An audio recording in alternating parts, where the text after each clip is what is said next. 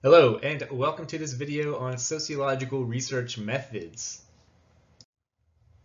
To recap from last week, theories are sets of ideas that explain reality. But in order to explain reality, you have to collect really good data about reality. The question that we're going to look at today is, how do you collect good data? Remember, if your data sucks, your theory sucks because it won't explain reality very well. We looked at three theoretical perspectives last week: structural functionalism, conflict theory, and symbolic interaction. Each of these sets of theories has been built over centuries, literally, since the middle part of the 1800s, and their philosophical foundations go back to before then, based on close observations of reality, collecting data, interpreting it, and using these theoretical perspectives to explain what is going on. So, how do we collect good data? If you haven't already, read the parable of the blind man and the elephant. This is an old Buddhist parable that explains how we understand reality, maybe individually, and how we understand reality together, how we make sense of and create shared reality. There are 5 questions on that sheet. Answer them and turn them in by the end of the week, by your due date for your next quiz.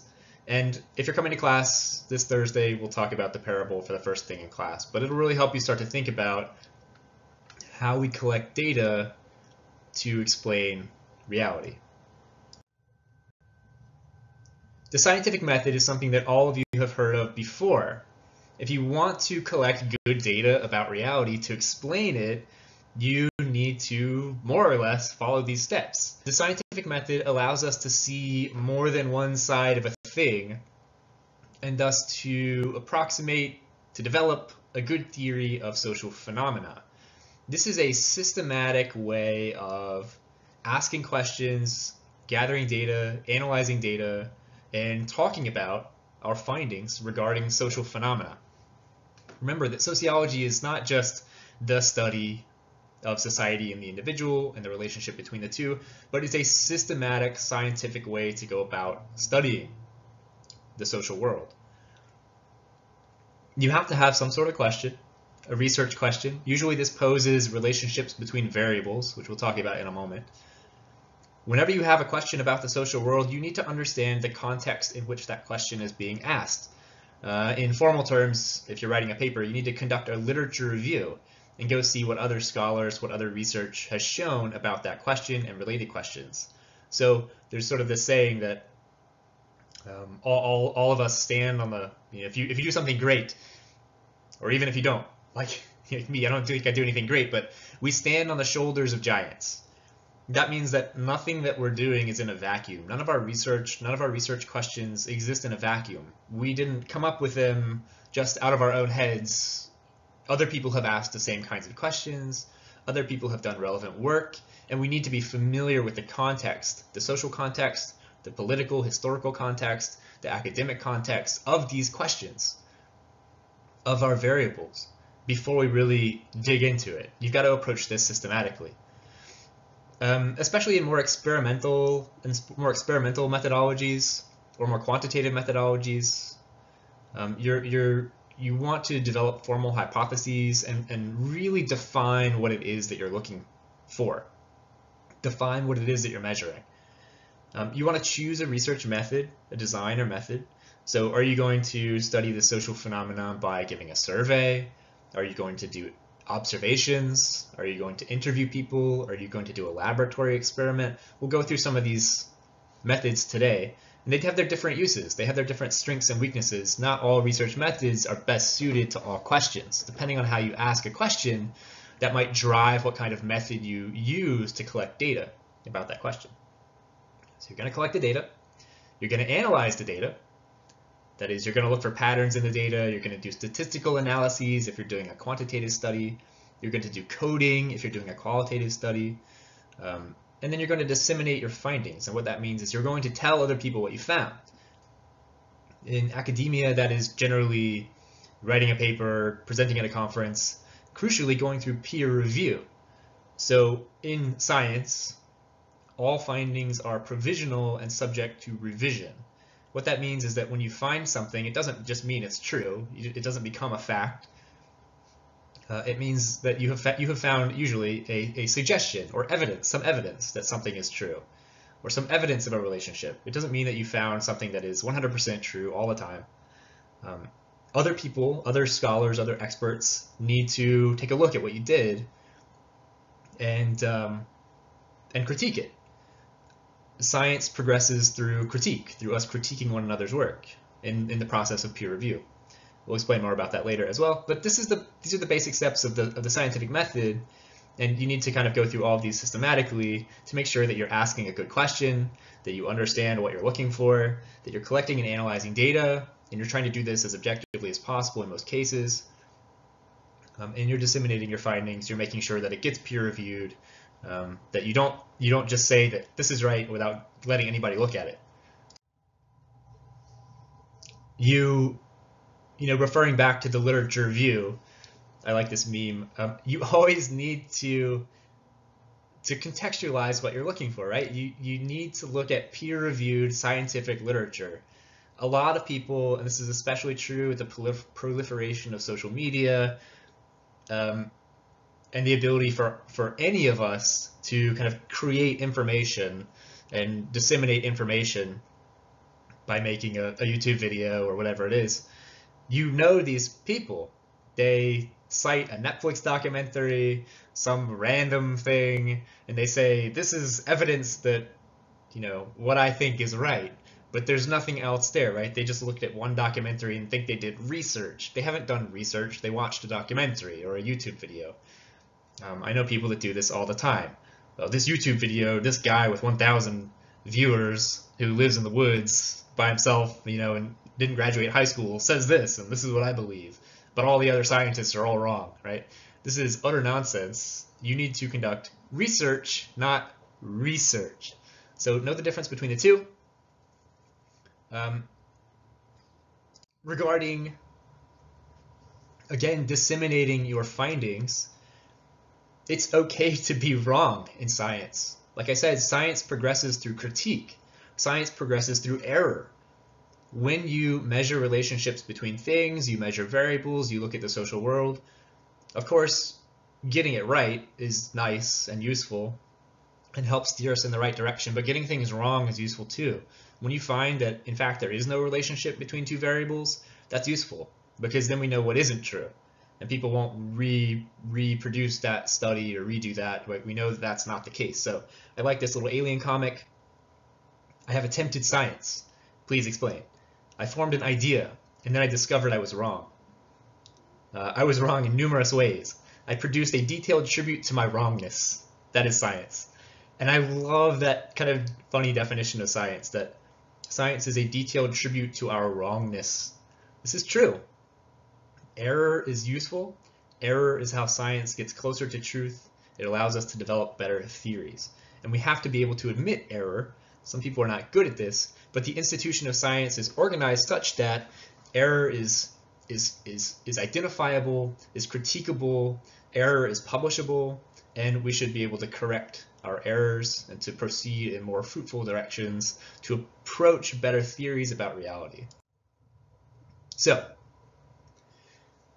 one sort of overarching concept when we're thinking about research methods is variables. Most research has variables. Most research is looking at relationships among variables. We're looking at how one thing impacts another thing, or usually it's much more complex. You're looking at the interactions of 10 different things, and it gets really difficult. And so you've got to have really, really good research methods and a good understanding of all the stuff to be able to do this well. But a variable is simply a factor that changes or is changed by another factor. So variables affect one another. There are two types of variables. I know you've heard of these before. Independent variables are predicted to cause change. Researchers often manipulate or control for independent variables. And dependent variables are changed by the independent variable. Another way to put this is independent variables are not changed, right? They're independent. they change independently of other variables. Dependent variables depend on independent variables. Their change depends on changes in the independent variable. So my example here, what is the relationship between studying and test scores? That's a good research question. It's assuming there's some sort of relationship. So we're going to see if there's a relationship, and then if there is, what it is. What is the relationship between studying and test scores? What is the independent variable? Actually, what are the two variables in that question? Got it? Studying and test scores. You're trying to find the relationship between two things. Those are the variables, the two things that might affect one another. Which one is independent? Think about it. If you said studying, you are correct. Why? Because our hypothesis here, and the question is sort of suggesting, well, the question is not suggesting, but if you think about it, it has what's called face validity. It makes sense on the face of it. That studying affects test scores. Let's hypothesize that the more you study, the higher your test scores. And the less you study, the lower your test scores. And this is generally true. It's not always true, but there's a really strong correlation and a causal relationship between studying and test scores. The more you study, usually the better your test scores. So a change in the amount of studying causes a change in the amount of test scores. If I study more, then my test scores are likely to improve. That means test scores are the dependent variable, right? Test scores depend on how much you study. They depend on the independent variable. Fantastic, right? Easy. So dependent and independent variables are important to understand.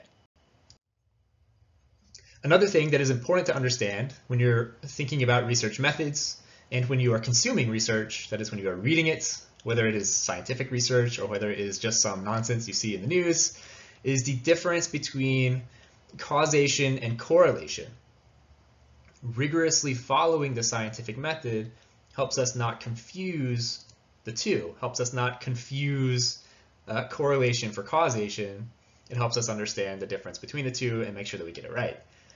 So in a causal relationship, one variable causes another. A causes B, right? Studying causes test scores, right? Studying more causes higher test scores. There's a really tight correlation, a tight causal relationship.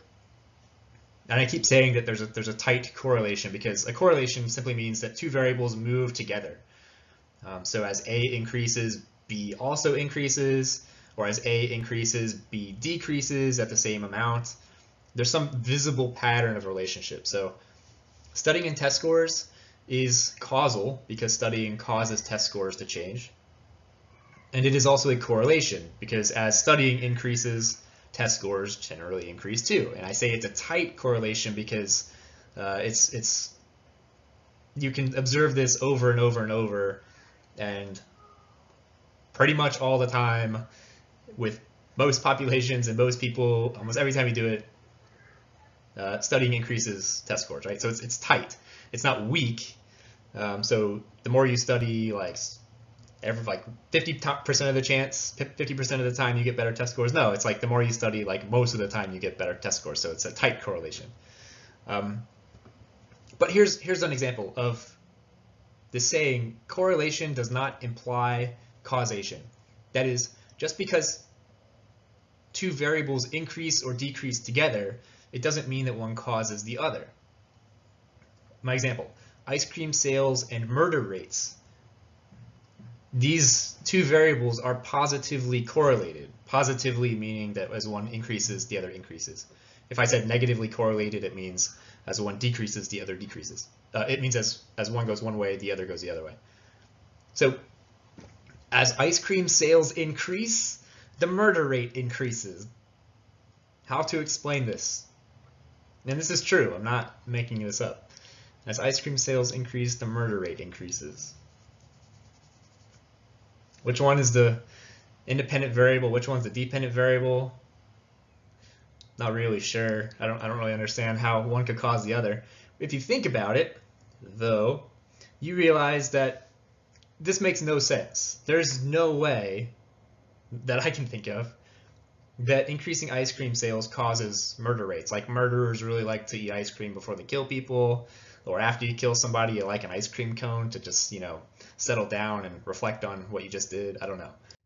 The answer here is that this is a spurious correlation. The variables appear causal, but they really aren't. They're correlated only, and there's zero causation.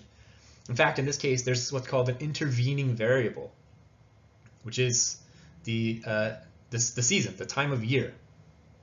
The intervening variable explains the relationship. So in the summer, ice cream sales increase, right? The season causes ice cream sales to increase. Why? It's hot, people like ice cream, the ice cream trucks come out. Actually, it's funny, at my girlfriend's house, there's an ice cream truck, and that thing runs year round. I just was on a walk like last week. It was like 40 degrees outside, and I started hearing the music. Da, da, da, da, da, da, da, da, da. Hello, this ice cream truck music. And I was like, seriously, it's like 40 degrees outside and cloudy. Lo and behold, I found the ice cream truck, and there were just like kids come from everywhere. So even though it was cold, the ice cream truck was still around. People were still selling ice cream and buying ice cream. But in the summer, ice cream sales increase. In the summer, crime also increases. Why? We can put on our sociological imagination hats for a minute. Who commits a lot of crime? What age group? People who are your age. Teenagers, college age people, young adults, right? Teenagers and young adults. In the summer, what are these people not doing that they're doing most of the rest of the year? That's right, they're not in school, so they can be up to more trouble.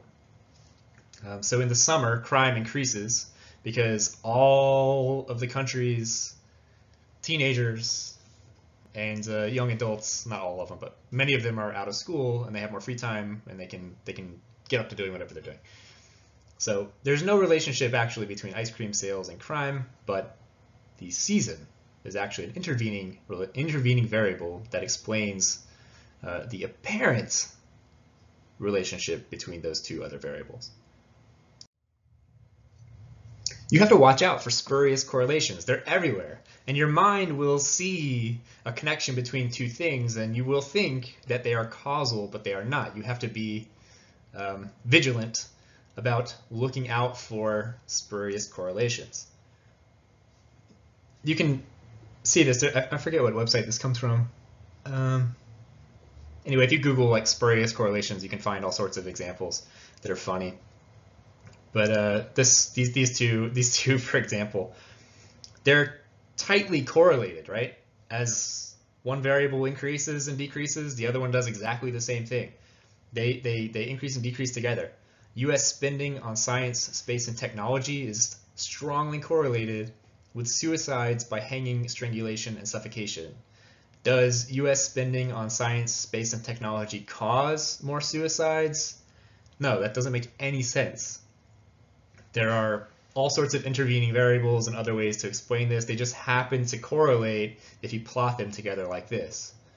Another one is the number of people who drowned by falling in a pool strongly correlates with films Nicolas Cage appeared in. If this was causal and we wanted to stop drownings, we would prevent Nicolas Cage from making any more movies, and drownings would go down. But obviously this doesn't make any sense, and these are not actually related. This is a spurious correlation, and they just happen to line up together.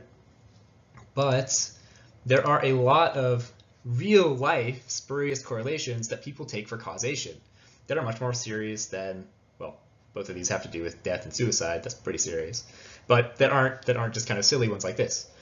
One is the MMR vaccine or vaccines and autism. This is a spurious correlation. There are many, many, many reasons all contributing to why autism rates have increased in the last couple decades, in the last few decades. One intervening variable is the expansion of the definition of autism. It's now autism spectrum disorder. Autism has also become more publicly known. There's much more awareness about autism. Schools have expanded special education programs, not expanded them, but allowed more children with autism to come into the educational setting, whether it's in special education classrooms or to be mainstreamed. There's been all sorts of movements on this. So people with autism are much more visible. People with autism have much better life expectancies than before, because autism is much more understood as a condition, and people with autism are more accepted in society than in the past, although there's still a lot of discrimination and misunderstanding about people with autism. Environmental toxins, which are more common now than ever. Biological and genetic vulnerability and variability. Various disorders or diseases within a mother and infant, along with who knows how many other potential variables, all contribute to a rise in autism. Simply explaining autism with vaccines is spurious, right? They may appear to be correlated, but there are a lot of other things that correlate with autism, including cell phone use, Jenny McCarthy's fame, and Jenny McCarthy is an outspoken anti-vaxxer, but as she rose to prominence, autism rates increased, so maybe she caused it. Obviously that doesn't make any sense, it's another spurious correlation. And organic food sales have also increased right alongside at the same rate as new cases of autism. And have organic food sales increased autism? Probably not. There are many contributing factors, but it's easy to see, especially with a well-funded campaign behind it, it's easy to see that autism and vaccines are correlated, but it's not a causal relationship. If you want to dig into the history of this one, it's really interesting. There's a researcher named Andrew Wakefield. He published a paper in 1998 in The Lancet that started the vaccine autism controversy. You can actually read all about this. It's utterly fascinating. The guy did this study that wound up having really bad research methods, which is important for learning about research methods because you need to be able to read papers and understand why research methods are bad. His sample size was small. There were all sorts of issues with the study, but it sparked this whole kind of movement on vaccines and autism. He actually had his study funded with money that turned out to be conflictual, as in he was being paid by people or funded by people who had a stake in making this connection. It's really interesting. Go read about Andrew Wakefield and the beginning of the autism vaccine controversy, but that is another spurious correlation. There's another one that's pretty interesting to think about causation and correlation. Is a historical example.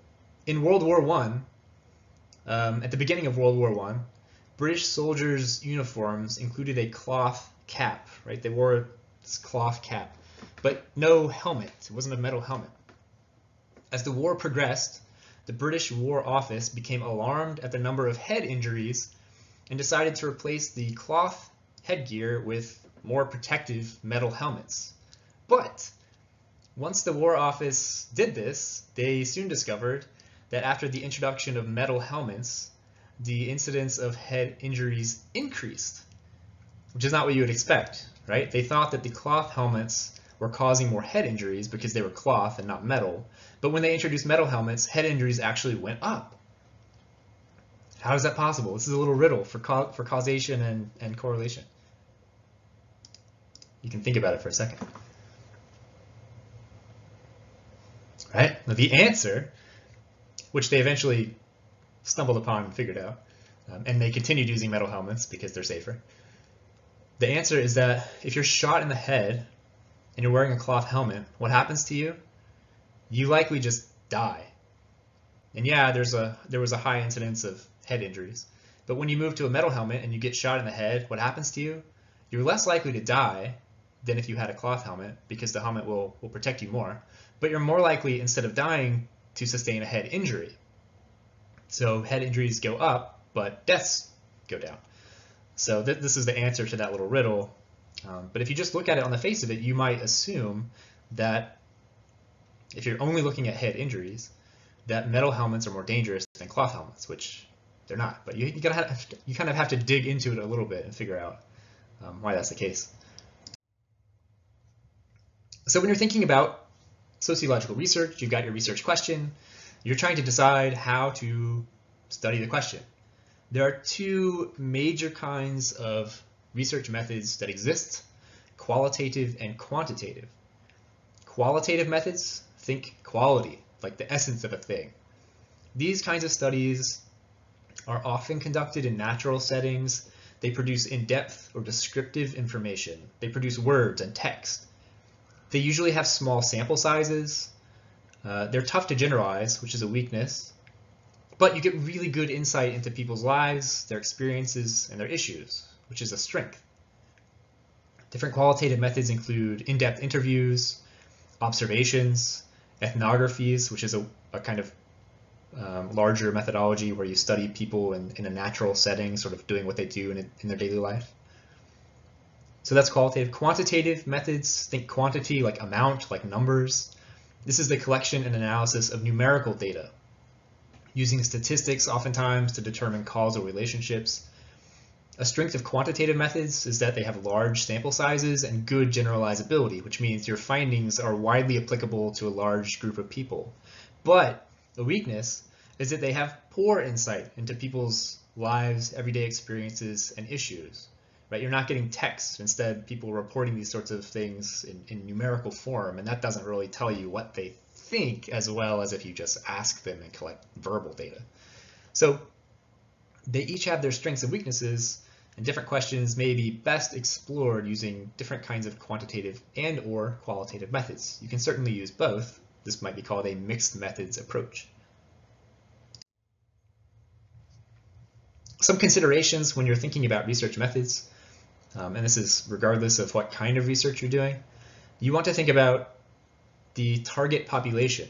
So when you ask a question, let's say we're doing our studying and test scores question.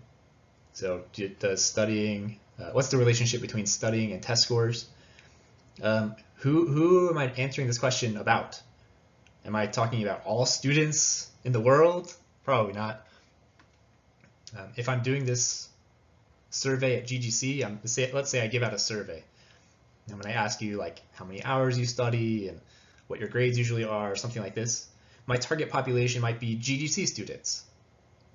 So I'm trying to say something about, I'm saying that my findings are generalizable or valid for GGC students. The sample is the part of the population that I'll actually talk to.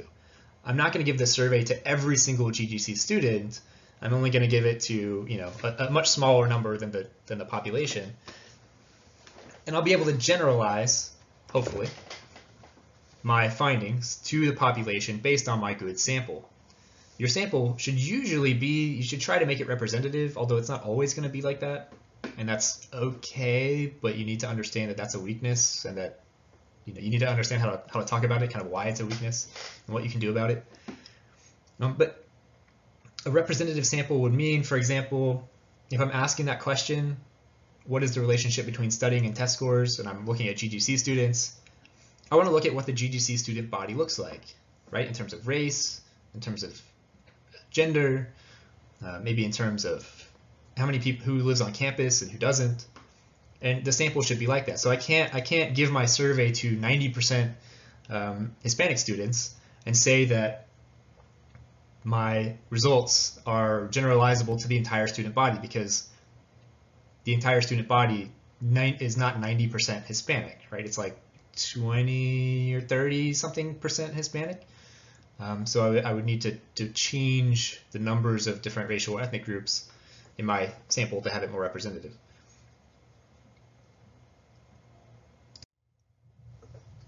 Okay, so think about why you would use one method over the other. You want to make sure that you address the weaknesses and strengths of your method in terms of explaining why you chose it. So you can come up with your own research question and think about how you would gather data for it. What's your research question? And what is maybe the best way, or what's a really good way? How can you justify collecting data in a certain kind of way? All right, now let's look at a couple types of qualitative research. This is by Sociology Humor, right? Sitting outside the sociology department, I love our lunches out here, but I always get the feeling that we're being watched. Well, sociologists are known for doing qualitative research, quantitative as well, but are known for doing observations. So they're perhaps those people are being observed out there. People are watching how they picnic. Little sociology humor. Another kind of qualitative, or a kind of observation that people do is called non-participant observation. Another kind is participant observation. But in a non-participant observation, the researcher observes what people are doing without participating in the activity itself.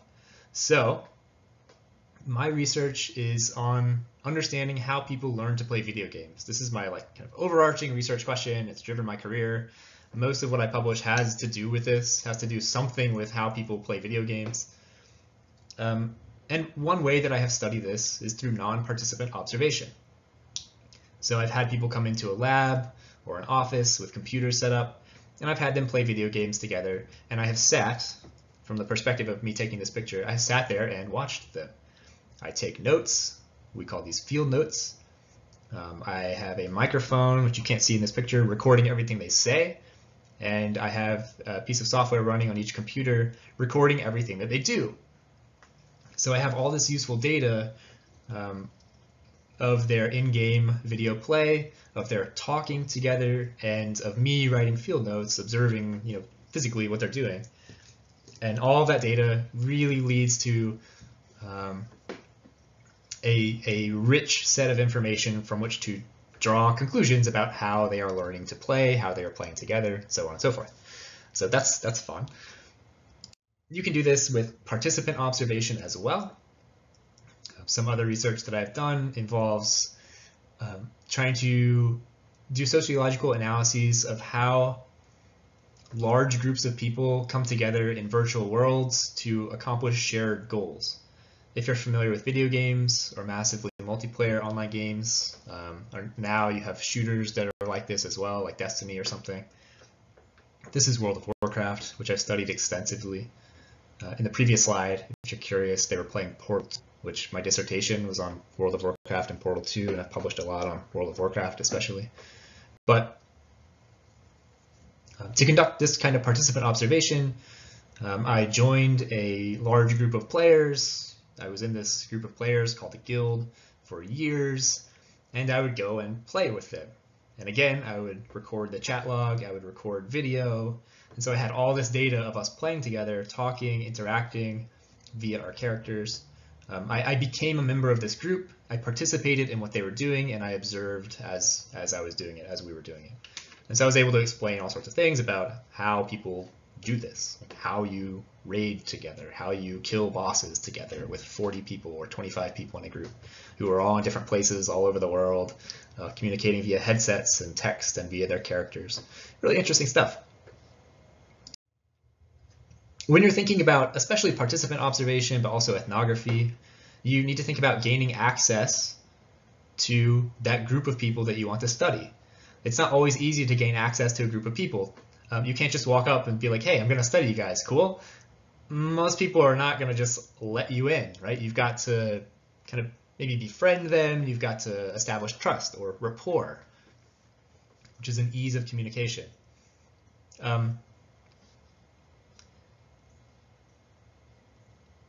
When you're doing participant observation, you're writing field notes as well. So I was doing it, I showed you with non-participant observation, but you do it with participant observation as well.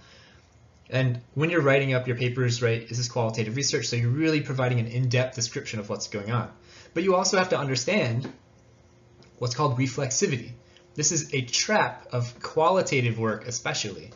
And reflexivity means that your subjects, your participants, are aware that you're there, especially if you're participating, and you can actually affect the reality that you're observing.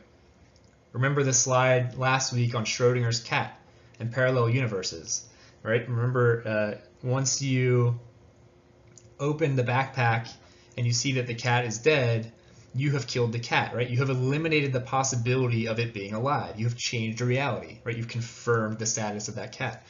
In the same kind of way, I'll give you an example. When I was doing research this non-participant observation research in World of Warcraft, this particular study, I had a participant who cheated. He cheated in the game. And this was really interesting to me because they were supposed to be playing the game as they normally would, or like just trying to play the game, and I would sit and watch them. But I left for a while one time, and I came back, and he was still in the office playing. And when I came back, he was minimizing tabs, as if I shouldn't see something that he was doing. And I was just sort of like, everything okay? What's going on? He was like, no, I'm fine. I'm just doing this quest. And I was like, okay. And I sat down and I started talking to him and taking my notes and whatever I was doing. And 10 minutes later, he says, David, I've got to confess something. And I said, what? And he said, I was looking up cheats. I was looking up answers. I was looking up how to do this quest. I was cheating. And I was like, oh, okay. I wanted to know how people played video games. And how he plays video games is by using walkthroughs and using Let's Plays and stuff like that. But he thought that I would consider that cheating. And so my presence in the room with him changed how he played the game. And so I changed social reality, right? My presence changed social reality. And then it made me wonder, of course, all of my other participants. Was my presence affecting the way that they were playing? Because I had only data, that I could see in terms of how they were playing the game. And so if I was drawing conclusions like this is how people learn to play games, and nobody was looking at walkthroughs or anything, then I'm not going to consider that. But what if they only weren't looking at walkthroughs because I was there? My data are messed up. And so I had to sort of consider that and go back and talk to all my participants and see if this is what they were doing or if they usually did it. It was really interesting and very eye-opening for me at the time as a graduate student to sort of realize this, that understanding reflexivity in qualitative work is really important. To think about gaining access, just my note here, it's not always easy to gain access, especially for organizations that have gatekeepers. So there are not studies on Fortune 500 CEOs. These people are rich and powerful, and they don't want you to study them, and very few people are able to do that. There's a book called Gang Leader for a Day, which is really interesting. It's an ethnography of gangs in Chicago. The researcher had a hard time gaining access to this population because they're involved in crime and all sorts of things. They had to trust him, but he wound up doing it. And they made him leader for a day or something, kind of silly. But that's where the book title came from. But it's really interesting. Anyway, ethnography is what the Gang Leader for a Day guy did. There's this book down there. And you can see Nickel and Dined and Wheeling and Dealing. Wheeling and Dealing is a really interesting book. It's an ethnography of an upper-level drug dealing and smuggling community. So these, upper middle class sociologists, a husband and wife actually, moved, and they realized that they had moved next door to people who were kind of leading a cocaine smuggling ring, and they were like, oh my gosh, this is crazy. What a good opportunity for research, which is probably not what I would think, but that's what they thought. And sure enough, they gained access to the drug smuggling ring, the drug dealing ring. They established rapport, and they did this ethnography on cocaine dealing, which is really a unique piece of work. So they studied people, and this is what an ethnographer does. They study people in their own environment to understand what they do and how they live. A lot of anthropological work is ethnographic. You go into the field. You do field work. You might live with a group of people. We discussed Tobias Schneebaum, the New York artist who went to Peru and lived with a tribe of cannibals. He came back and wrote this book, Keep the River on Your Right. This book was an ethnography detailing how these people lived. He lived with them for 9 months, right? He observed them. He did interviews with them, talked to them. He wasn't setting out to study them, but he wound up doing that by virtue of being a member of their group. So ethnographies are really cool. I have a friend, his name is Hiram, it's the guy on the left. He is a linguist, and he studies, he does what's called language documentation. He writes down, he did this with this one group called the Panar in India. He wrote their language down. It was his PhD dissertation. Panar was an oral language. It was not written. It didn't have a written grammar or anything like that.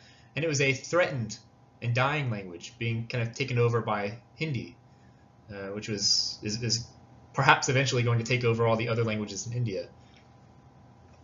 Languages do this, right? As languages influence expands, it takes over other languages that are local or native and just sort of consumes them. English and Spanish have done that in North America and taken over, sort of eaten up native languages, Native Americans' languages. So this happens. Linguists actually estimate that about half of the world's 7,000 languages will be extinct by the year 2100 because of this phenomenon. So what Hiram does is writes this language down to keep it alive. He used to go every summer and live with these people for 3 months every summer, learning their language, talking with the people, farming with them, praying with them, and writing their language. And so that's an example of ethnography. It's a really good example of ethnography. So again, sociology humor. This would be an ethnographer, right? Going and living or following barbarians around, 2 barbarians and a professor, more accurately an anthropologist or a sociologist who does barbarian studies. Some types of quantitative research. That was all qualitative, right? You're interviewing, you're observing, you're producing text and in-depth data that really explores people's lived experiences. Quantitative research doesn't do that. It produces good data through numbers and statistics. Surveys are usually quantitative. You can have qualitative surveys. So if you ask a survey question that is open-ended, for example, that could be qualitative. But most surveys that you take, what do? You circle yes or no, or 1, 2, 3, 4, 5, or something like that. It's quantifying your answer. It's putting it in a numerical form. Think about surveys, and you can apply this to interviews as well to some extent. But there are 2 main types of questions: closed-ended questions and open-ended questions. Closed-ended questions limit the answer. So a yes or no question is a closed-ended question. Do you like the food on campus? Yes or no. It doesn't allow you to say anything else. An open-ended question allows the respondent to elaborate. Do you like the food on campus? Yes or no. Why? And then that person can say whatever they want.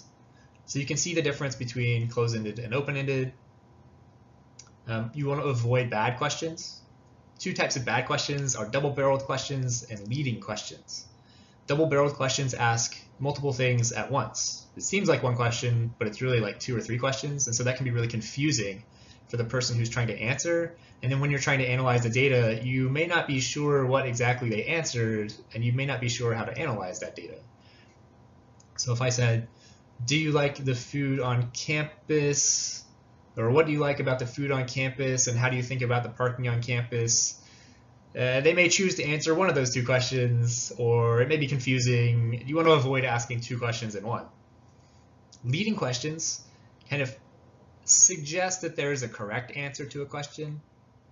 So if I said, the food on campus is good, do you agree? You are being led to agree because A, I've said that it's good, and B, I've asked you if you agree. I didn't ask you if you disagreed. I said, the food on campus is good. Do you agree? You will be led to say, yeah. If you're on the fence, you'll be more likely to say yes. You'll be less likely to say no. That's a leading question. It introduces bias. If you have a leading question or double-barreled question, your data are affected.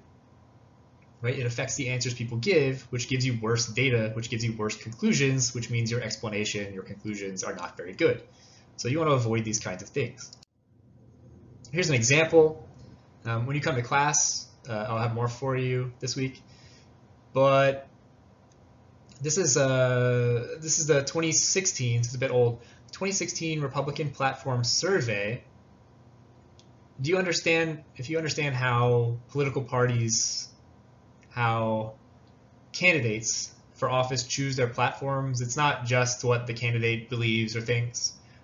Rather, it is often based on what their constituents want, especially in kind of populist candidates. Also, the platforms may be predetermined, and public opinion has to look like it supports the platform that the party or the candidate already has. even if the public disagrees with it, it has to look like they agree with it. And this is an example of the Republican survey in 2016. The Democratic survey asks the same kinds of horrible questions. And when we come to class next time, I'll have examples of both. But I really like this one because it has some really bad examples here. There are leading questions and bias. You can look through. My favorite one, I'll show you on the next slide. One of them was, do you agree that former President Obama's weak foreign policy leadership has confused our nation's allies and emboldened our enemies? Well, there are multiple questions in there. It's double-barreled. What are the multiple questions? It's talking about weak foreign policy leadership. It's talking about confusing allies, and it's talking about emboldening enemies. So two questions that you can immediately pull out of here are, do you agree that the foreign policy leadership has confused allies?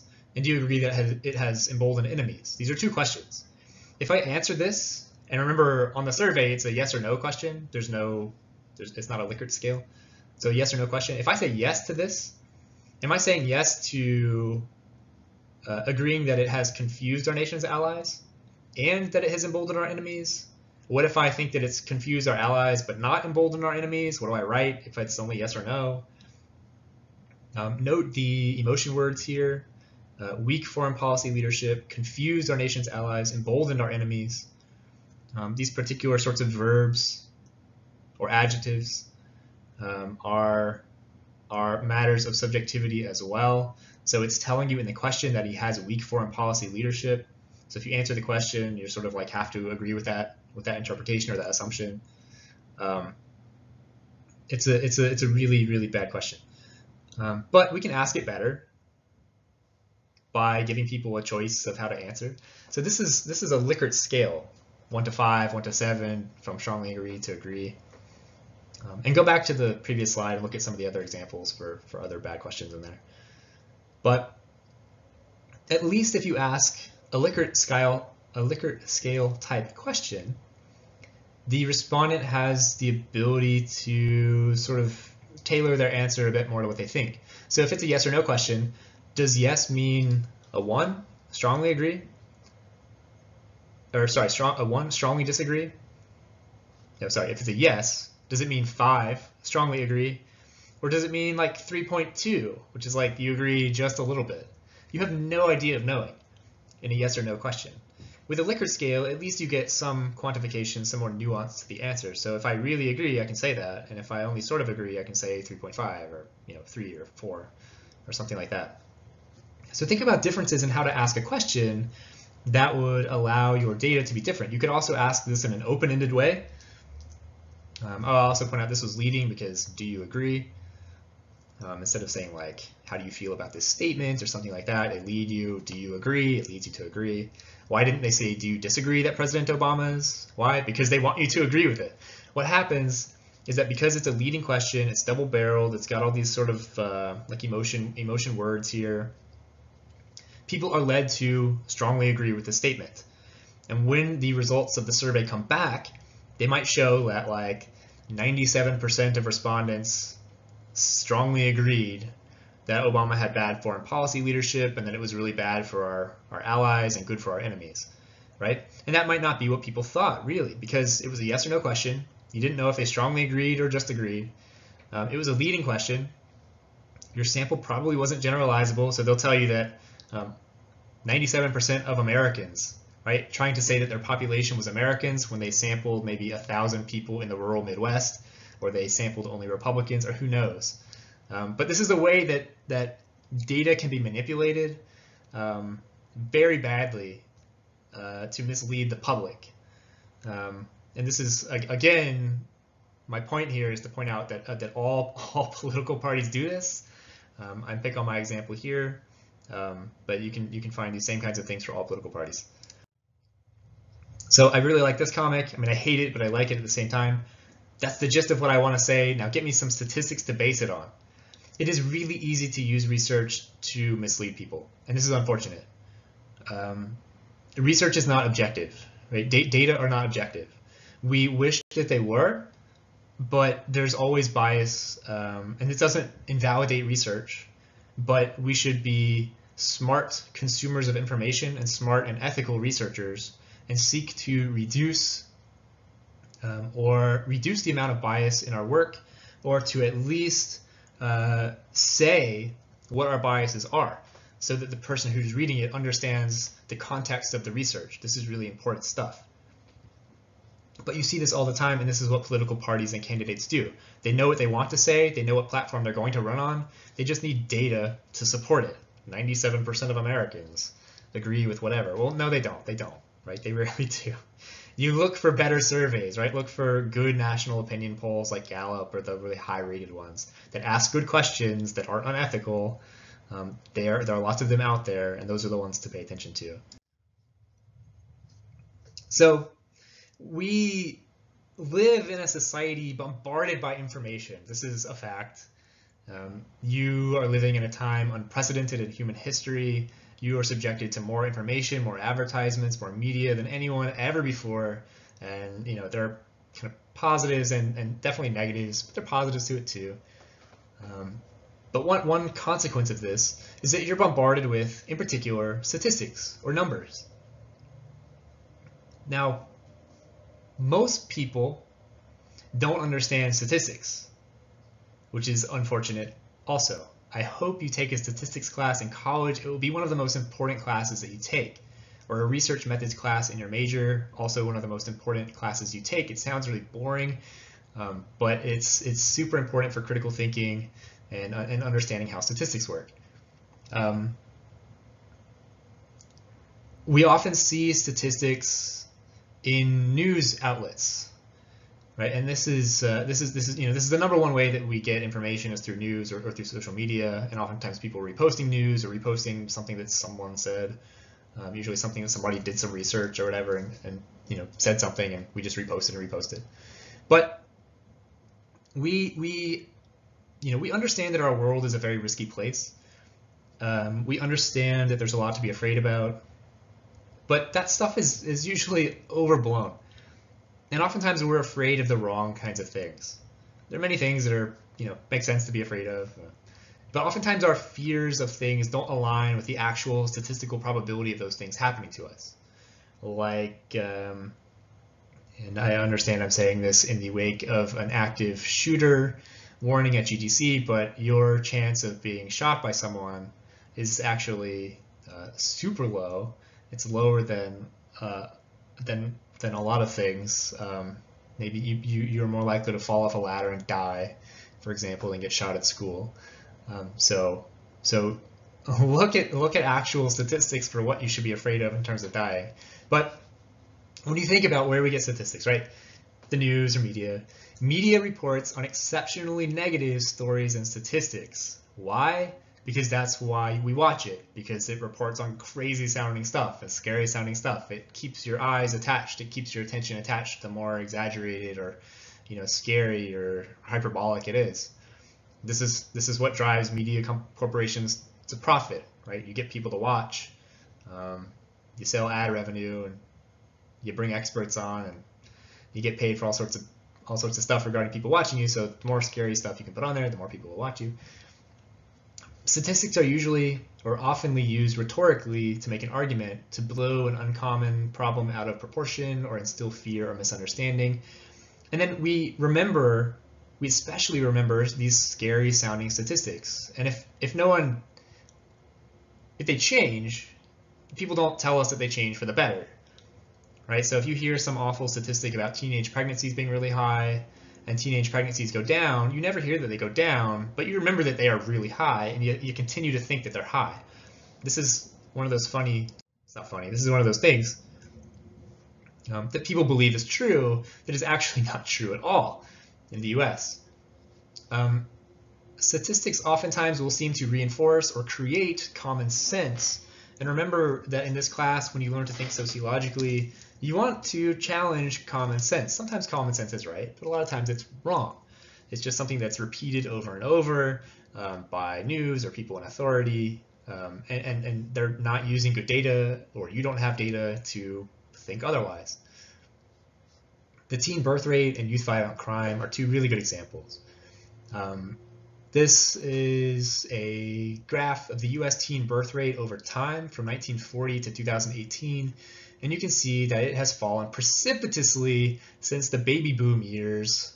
That was called baby boom for a reason, right? Lots of teenagers were having babies. It was going up in the kind of 90s, late 80s, early 90s, but then back down ever since then, right?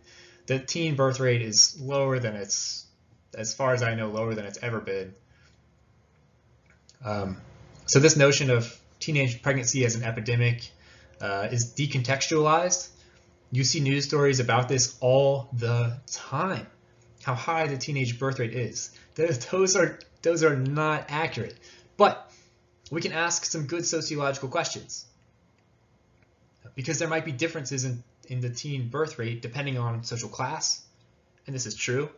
Poor people are more likely to be teenage parents than wealthier people. By education, and this is true, less educated people have children younger than more educated people. By race, and so on. So just because the US teen birth rate, and this is looking at all the US, just because the US teen birth rate has fallen dramatically over time doesn't mean that for some populations the birth rate hasn't gone up. And it doesn't mean that teenage pregnancy isn't a problem. It just means that what we usually think about the teen birth rate or teen pregnancies, that they're everywhere and happening all the time, is simply not true. It's one of those things that gets repeated in the media over and over, and it's a moral panic, and it's not true. You also see it, how many TV shows like Teen Mom and 16 and Pregnant and Unexpected and all these shows that exist that make it seem like there's so many pregnant teenagers in the US. There's an interesting thing to say about the relationship between media and these sorts of phenomena as well. For example, a good sociological question is what are the effects of these shows on attitudes toward teen pregnancy? There's actually research on that. There's nothing I don't think causal that shows that these TV shows change the teen pregnancy rate. I don't think there's data for that. But there is data showing that it makes teen pregnancy seem more frequent, that these shows make it seem more glamorous and enviable as a lifestyle, because many of these teen moms especially, they're on TV, their lives seem glamorous, they get paid to be on these shows.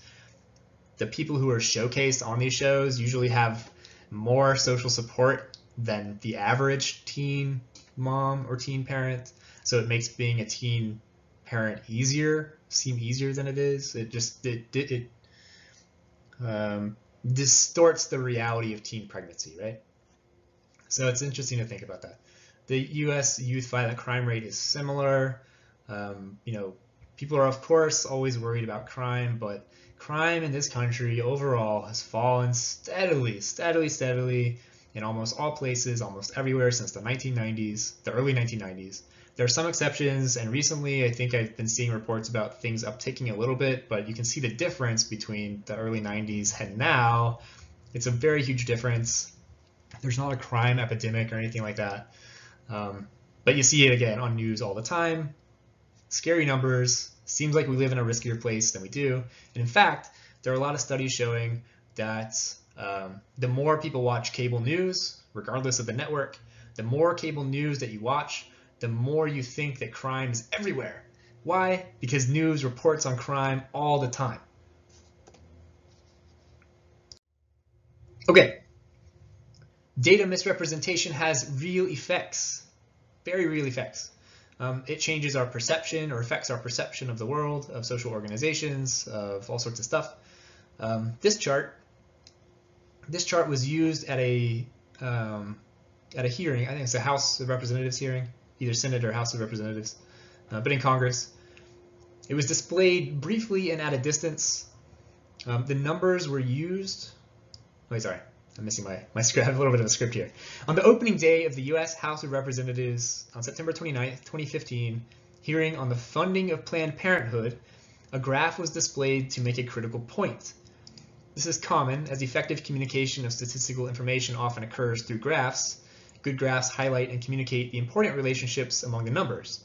but deceptive graphs obscure or even contradict the messages from the numbers. This graph was used at this hearing and was displayed briefly and at a distance. And my question to you is, what is the problem with this graph? Right? What is the problem with this graph? And the reason that this was successful is because it's about Planned Parenthood, and we're talking about, funding and defunding Planned Parenthood, which is related to abortions. They provide abortion services and many other contraceptive services and female health services, reproductive services. But okay, look at it. What's the problem?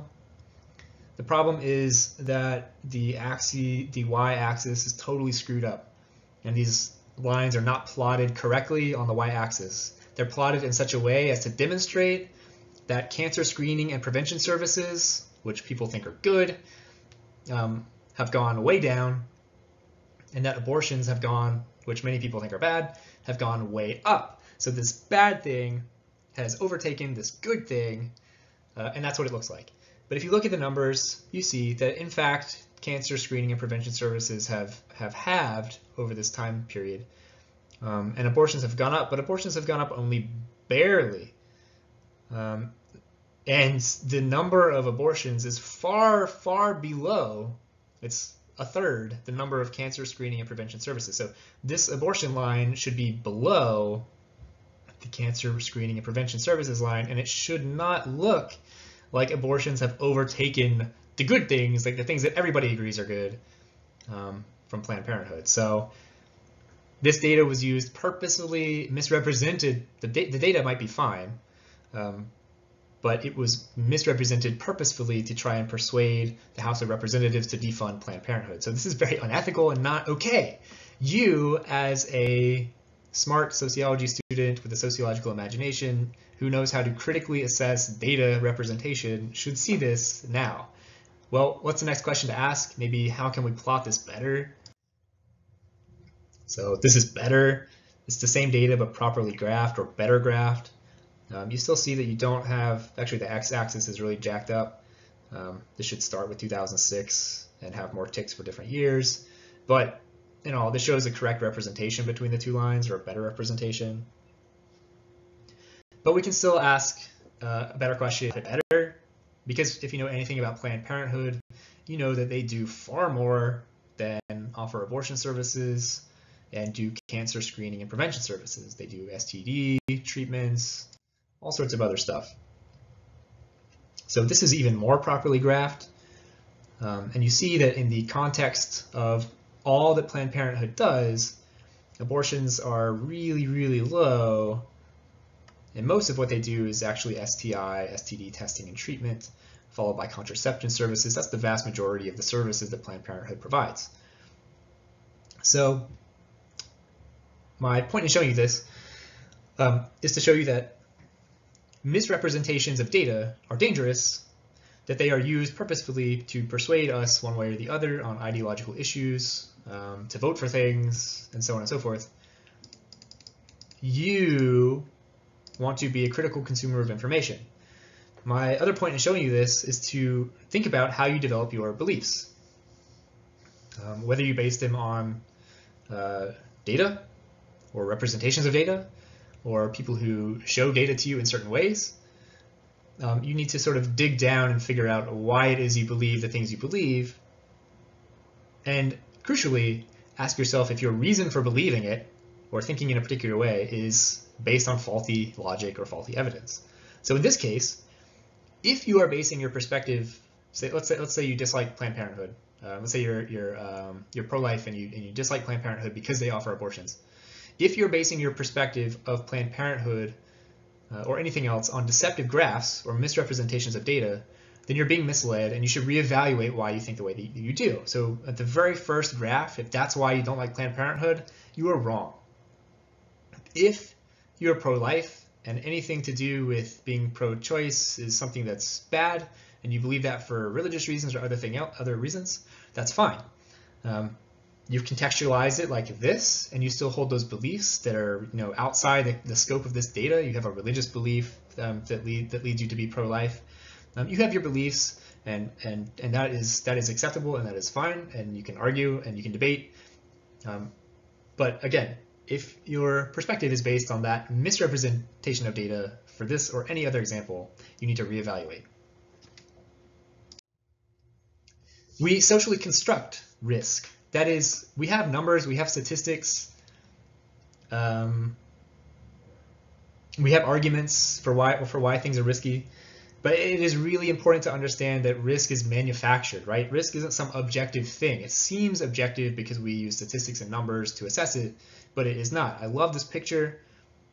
This was when there's a I don't remember where exactly this was, if it was federal or in California or somewhere. But there were public health concerns around vaping a year or so ago, and eventually this sort of movement, this anti-vaping movement, got vapes removed from some store shelves. And so the sign says, due to public health concerns, this corporation will no longer carry vaping products, right? So no vape products because of health concerns. And that sign, in the absence of the vapes, next to an entire shelf of cigarettes, which absolutely cause cancer, right?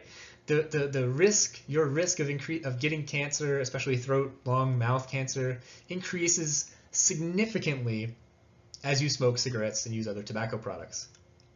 We know this, but the tobacco industry and the lobbies have, spent billions and billions of dollars on advertisements and things over the years to keep this stuff in the stores. And to not have us think about this, right? Like, why is it that we're banning vape products but not banning cigarettes? Well, there's a lot of money in cigarettes. It's an established industry. It's very powerful. There's lots of other reasons. But risk is socially constructed, is my point. Not all equally risky things are banned. Some of the riskiest things we can do are totally allowed. And there are reasons for that. So as a sociologist, you want to think about those things.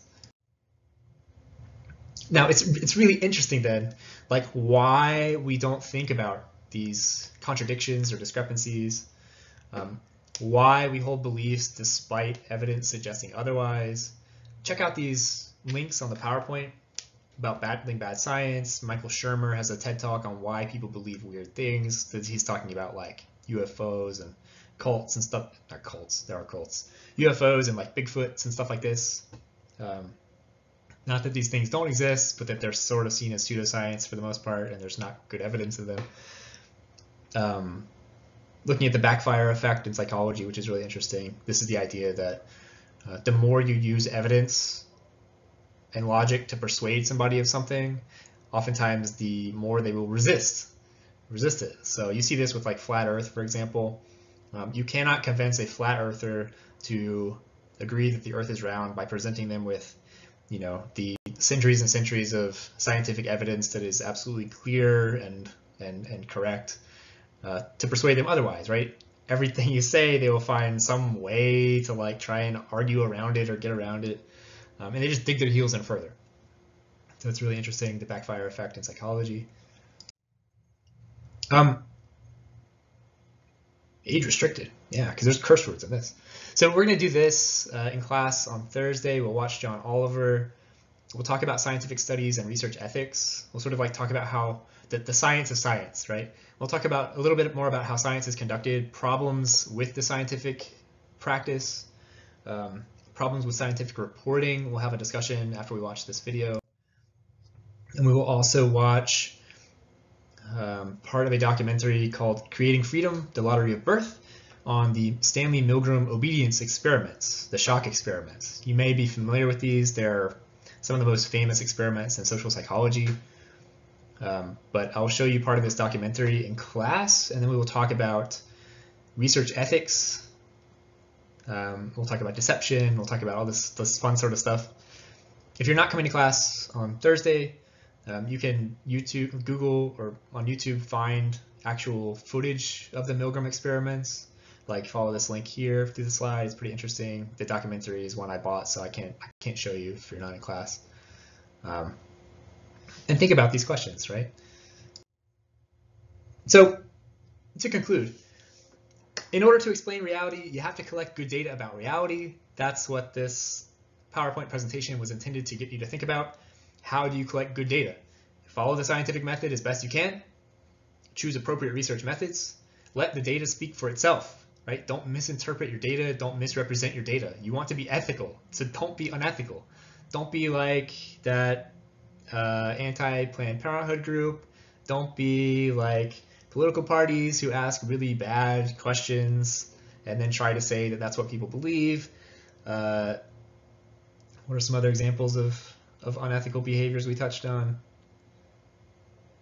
I think that might be about it, but there's a lot of really good examples, unfortunately, of unethical research, whether it's Volkswagen testing exhaust fumes on monkeys by putting masks on the monkeys. The monkeys are in cages behind the diesel engines that run Volkswagen cars, and the masks are connected straight to the diesel engine, so the monkey is inhaling the fumes. That was an unethical study that was nonetheless passed by a university IRB panel, but Volkswagen got in a lot of trouble for that once that came out. The Facebook emotional manipulation study is another example of probably unethical research that hopefully wouldn't have made it through a university IRB panel, but Facebook is not a university, and so they did not have the same standards of research ethics. But essentially, the findings were really interesting, but they found that you can actually affect people's emotions by what appears on their Facebook feeds, which is kind of scary. You know, we don't want to be made sad or angry or anything like that because of what appears on our feeds, but it turns out that if you have a lot of negativity on your feed, it is likely to decrease your happiness or your mood. And if you have a lot of positive things on your feed, you're likely to be a little more happy or optimistic. So interesting findings, but they manipulated a ton of people's Facebook feeds, maybe even mine. I have no idea because it's not public information. Anyway, this is for next week, and I'll let you know about this. So thanks for watching this video. I hope it was interesting. I'll see whichever group is supposed to come to class on Thursday. Here's a summary, and there's all the optional stuff afterward. Enjoy. Have a good week.